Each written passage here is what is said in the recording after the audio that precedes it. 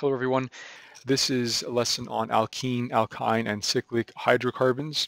Now if you're watching this right now, you have already watched the alkane hydrocarbon or been in class for that. So let's start. Okay, so an alkene is a hydrocarbon with at least one double bond that connects two carbons. So a couple of examples are here.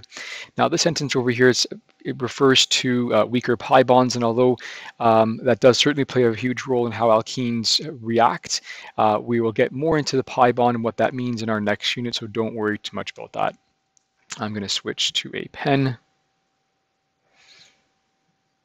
Okay, so ethene, we know it's the prefix, the root word is eth for the two carbons we have.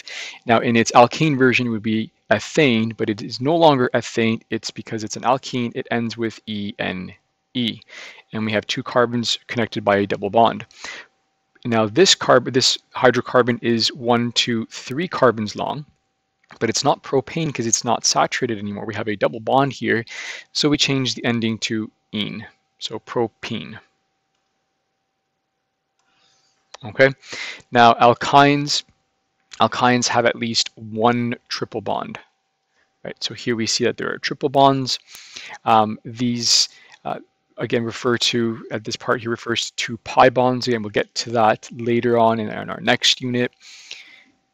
Right, but the naming is similar in that you keep the root eth for the two carbons, prop for the 3, and in this case 4 carbons for bute, but the ending changes from ane, your saturated alkane, to ine. So it's not ene either, it's not ene, right? It's not ene because it isn't an alkene. It has a triple bond, so it's an alkyne. So our suffix is going to be Y-N-E,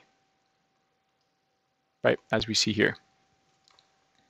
And we'll get more into examples involving nomenclature in just a moment. Okay, now again, we're going to review just generally what these are. We talked about alkenes, alkynes, and now cyclic hydrocarbons. So cyclic hydrocarbons we've actually already been introduced to in our previous lesson on alkanes, but those were saturated ones. Aromatic compounds are ones that are unsaturated. Okay, a common one is benzene. You have a picture here. You can redraw this to see that there is a carbon here, carbon here, carbon here, so on. So it's 6 carbons with alternating double bonds. That is known as benzene. So this structure here, if there are no branches attached to it, if this isn't itself a branch, it's simply called benzene. And mind, these should be subscripted here. The 6's should be subscripted there. Okay, so unsaturated cyclic hydrocarbons are known as aromatic compounds. We've already reviewed what cyclic hydrocarbons generally are in the previous lesson. Okay, so nomenclature. So as stated previously, I'm not going to read over all of these. I might point out which ones are key to look for, but it's better to see all these rules in action, in context, as we do examples. So again, just to review though, I will, like I said, review some of them, not usually all. Alkanes saturated end with ane, double bonds will have an ene, and suffix for alkynes will end in Y-N-E. Okay, and we'll get to all of these as we do these examples. But first, these are a couple of alkyl groups that we'll need to know. So this is called a phenyl group. So just like we had our ethyl, right? Just like we had ethyl, we had, well, before that, smaller 1 carbon, we had methyl, right? Here are other alkyl substituents, except here it's a bit more complicated, or it's just a larger group. I shouldn't say more complicated, it's just a larger group. So this is benzene. If benzene is a branch, it's called phenyl. This little squiggly line here refers to where the parent would be attached to. Okay, so if it's benzene as a branch or as a substituent, it's called a phenyl group. And if it's, now this looks very similar, but be careful. This is benzene as a branch, but it has an extra carbon right here. So mind that, that's often a common mistake. Then you have your parent attached to that carbon, right? So both very similar, except this is called phenyl and this is called benzyl. And some examples. So always begin on the side. That will give you the lowest possible number. These numbers again are called locants from our previous units, or rather not unit, lesson. So here we have a parent chain. It is 1, 2, 3, 1, 2, 3, 4, 5, 6, 7, 8. 8 carbons long means it's going to end with ane, so octane. This carbon is an alkane, it's fully saturated. This carbon backbone is fully saturated, so it's going to be octane. Then off of the second carbon, we have an alkyl substituent.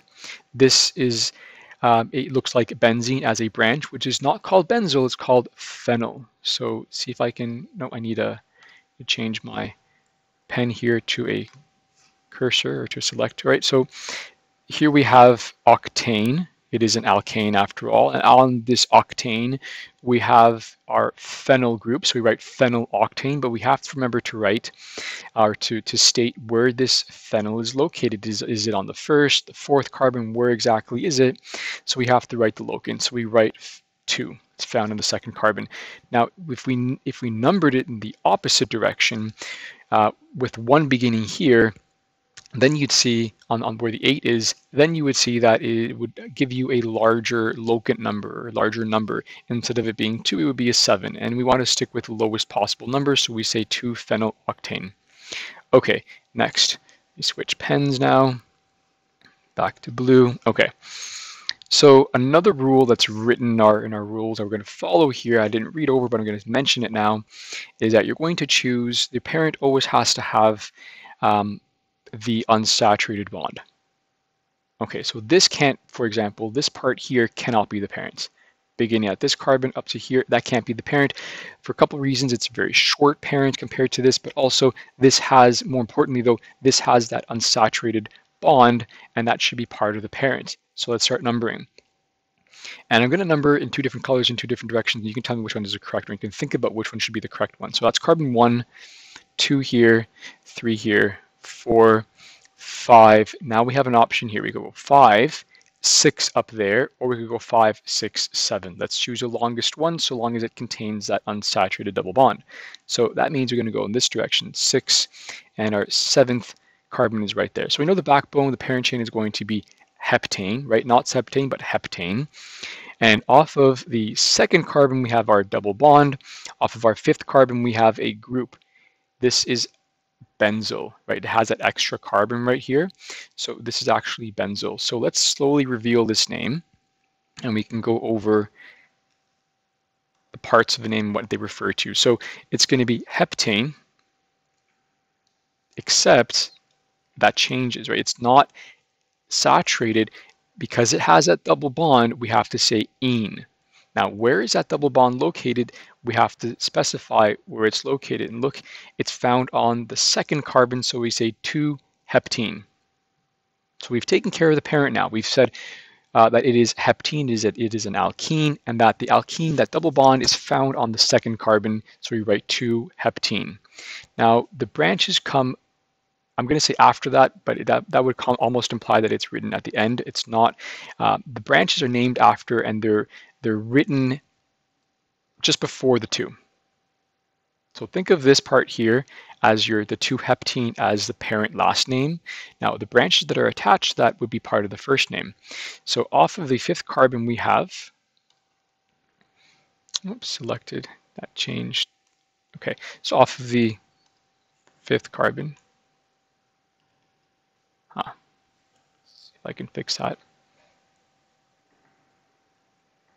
Okay, so off of the 5th carbon, right, that's why we have locant, oops. Let's fix this again. Okay, I'll just go through it now. So off of the 5th carbon, we have a benzyl group. Notice the difference between this benzyl and this phenyl. There's that extra carbon. Okay, next. So a few more rules. Rule number 9. We're going to go over now. So here we have an alkyl halide. An alkyl halide is a hydrocarbon that has a halogen attached to it. So here we have bromine. And the way you name this is you use the root of the halogen name. So in this example, we have bromine. It's going to be bromo. It usually ends with an O. So bromo, now because there are 2 of them, whenever you see multiples of anything, any kind of substituent, you're going to use those Greek prefixes. It's going to be di, tri, tetra, and so on. So I usually begin with a parent, showing you what the parent is, but now I'm going to show you what the branches and what the substituent is, it looks like. So we say 1, 2 because we have to say where they are, and because they're the same thing, we need to add that prefix di because there's 2 of them, and the alkyl portion, the alkyl substituent is called bromo, not bromine, but bromo. And remember, numbers are separated by commas, whereas numbers and letters are separated by hyphens. So we have 1, 2 dibromo, and the parent chain is 1, 2, 3 carbons long.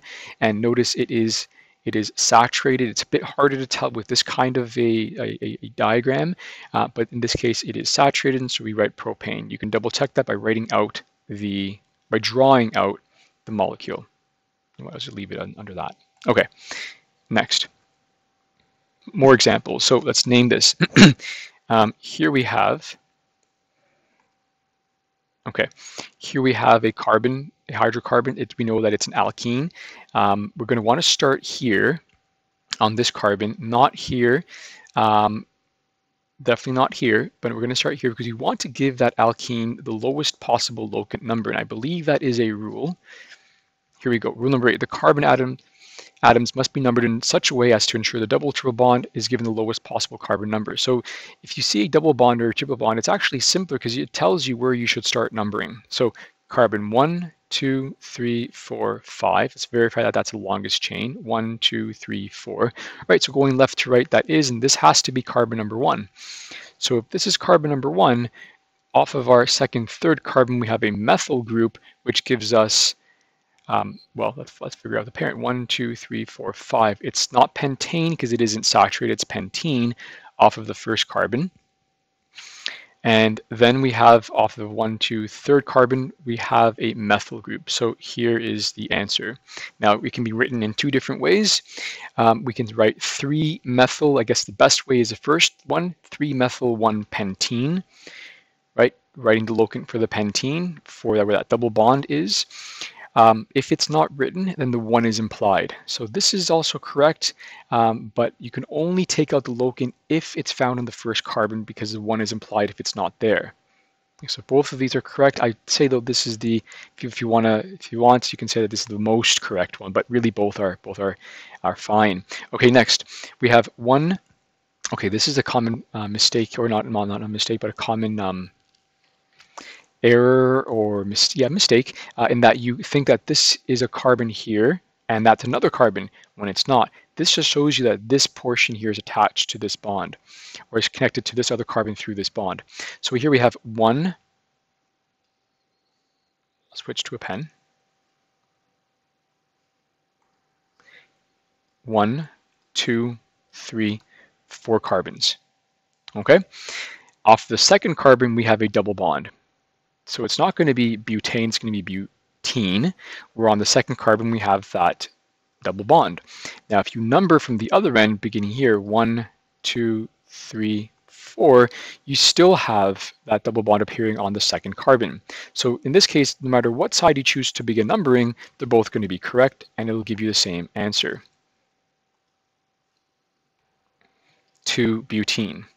At the bottom here, I had a timer, I forgot to say, pause if you'd like, moving forward, pause just before we go over the answers to these questions. Pause so you can give it a try. Although some of these are brand new examples you haven't done before, it doesn't hurt. It actually helps to think about how you would name this despite not having or having limited experience with it. Okay, so there you go. These are the names for those 2 structures. Okay, so next, and a different kind of example here. Here we're naming alkenes. Still, here's an alkene. So in this case, if the multiple bond is the same distance from both ends, here's a rule: begin numbering at the end nearer the first branch. So this might seem like an extra rule, an additional rule, but it really isn't. The same rule applies. Stick with the numbering system that gives you the lowest possible numbers, locant numbers. Okay, so here we have 6 carbons. It's going to be, if it were saturated, it's not, but if it were, it would be hexane. Off the third carbon, we have a double bond. So we're going to say 3-hexene separated by a hyphen. Let's try to move that aside. So 3-hexene. So that's the parent. Off the second carbon, we have a methyl branch. So we say 2-methyl 3-hexene, and that's your answer. Okay, moving on. A few more examples. So this type of example has we're going to name a multiple unsaturated branched carbon, branch hydrocarbon. So here we have multiple unsaturated with a branch. All right, something going on here where you're going to choose the parent. So for the first time, you're going to choose a parent that is not the longest parent. So look, we could have a parent that, well, a few options for parent chains. We could 1, carbon 2. So this could be carbon, oh, let's switch to a pen. I'm going to switch to a red pen. So what it would be incorrectly numbered as. So 1, this could be 2, this could be 3, this could be 4. Okay, now this numbering system is incorrect because we need to include the double bonds. Okay, well, let's start numbering from here now. Choose a different color. Okay, we could say 1, 2, 3, 4, 5. All right, that's longer, so that's better. It's a longer chain, but it doesn't include this double bond. The whole bond, both carbons have to be included, so that won't work. The numbering system, the correct numbering system is here, 1, 2, 3, 4. Here on the first carbon, you have a double bond. On the third carbon, you have another double bond. Remember, when there's multiples of the same thing, you have to use the Greek prefixes, the di, tri, tetra, and so on. Something else going on the second carbon, we have an alkyl substituent, 2 carbons here, making it, well, let's change our colors so we don't confuse things with what's correct and incorrect. Blue. Okay, so this substituent would normally be, well, is ethyl, and that's attached to the second carbon, right? And then we have a butene, but always write the prefixes for any multiples of anything. So let's see what our answer will become.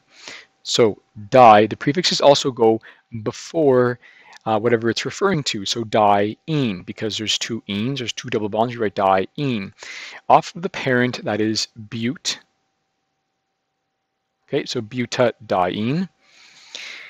And that is then located on the first and the third carbon, so that is your parent, 1,3-butadiene, right? Di referring to 2 of the double bonds found on the first and third carbon. Remember, numbers are separated by commas, numbers and letters are separated by hyphens. Now, we continue that by naming or numbering. Off the second carbon, we have an ethyl. So here we go, the full name is 2-ethyl-1,3-butadiene. Okay, another type of example. Here we have a longer parent chain, but we have multiple different unsaturated bonds. So here we have a triple bond here, another triple bond there, a double and a double here. Off the first carbon and off the third carbon, we have triple bonds, and off of the 6th carbon and off of the 7th carbon, we have a double bond off of a parent that is 10 carbons long. So a few things to say. We're going to prioritize the triple bond. So the parent last name is going to end with, or the suffix of the parent is going to end with yne, Y-N-E, right? And because there are 2 of them, we write di, right? And we're now going to break apart the parent to include the locants. We only break apart the parent in examples like this that have multiple different unsaturated bonds. So diene, both found off of the first and third carbon, right? Then we have our double bonds. So all the priority groups change the last name of the parent. In this case, the higher priority group is the triple bond. And you'll see as we continue looking at more of these examples and get into other types of substituent groups, a priority list will start to develop. We'll get to those examples and what that looks like later. So the double bonds off the 6th and 7th carbon appear there. So 6,7-diene, 6,7-diene, 1,3-diene. Off of the parent, oops, held that too long. Maybe I switched. Okay, off the parent, deca.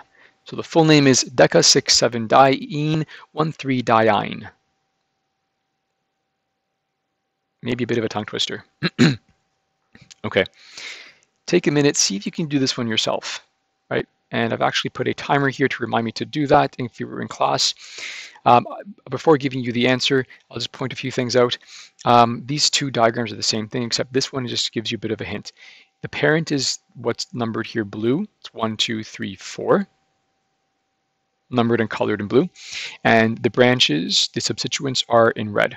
Okay, so pause the video, take a second, try to figure that yourself, and we'll talk about the answer in just a bit.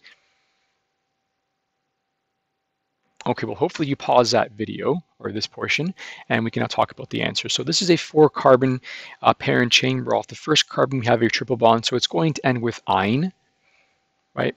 4 carbons means bute, so butyne. Then we also have 2 bonds, not 2 bonds, I'm sorry, 2 substituents. We have 2 alkyl substituents. One is a cyclic 4-carbon cyclobutane, which is now called cyclobutyl, right? Because we know that alkyl substituents end with YL, and we have a 1-carbon branch here, alkyl branch, which is methyl. You write them alphabetically, not necessarily by their number, and we get this. So 1 cyclobutyl, 3 methyl, because of the third carbon we have a methyl group. Then we write 1 butyne. Now in this case, because a double bond is found, that triple bond is found on the first carbon, you don't actually have to write the 1, but it's correct if you do. It's actually more correct if that's a thing. It's better if you do write that 1, but if you don't, it's just implied that it's on the first carbon. But that is then the name. Okay. Good. Now we're going to name this. This is a cyclic. Normally it would be called a cyclic hexane, but in this first example here, we have one point where it's unsaturated. We have a double bond, so we can say cyclohexene, and you don't have to write 1 cyclohexene because it's implied that it exists off the first carbon. Our other example, though, similar to this, except now we have 2 double bonds. So we have our first one that exists off the first carbon, then off the third carbon we have another. So take a second, pause the video, see if you can come up with a name. Okay, so hopefully you've come up with this name. 1,3-cyclohexadiene. 1 and the 3 are where the double bonds occur. The parent is a cyclic compound, so we write cyclohexa. Di because there's more than 1, so you have to write di, and then ene because it's referring to those double bonds. And that's it. Your homework is posted online. It's a great worksheet to go over. Post any questions. I hope this helped.